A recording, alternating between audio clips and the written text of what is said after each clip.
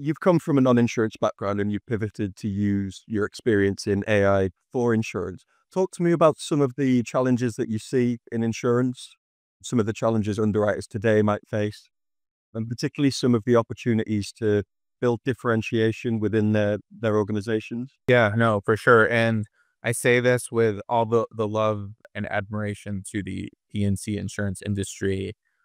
Love the space, been working it a long time, have a lot of friends in it now, but you guys are horrible at buying technology and for very good reason, not great adopters of AI. Every industry has challenges doing it, but I think insurance specifically has some deep challenges because inherently it's a risk averse space. AI is brand new and frankly, AI is wild. It can work once or twice when you use it in ChatGPT, but to create something that is systemic, secure, transparent, reliable, that works every single time is not easy at all.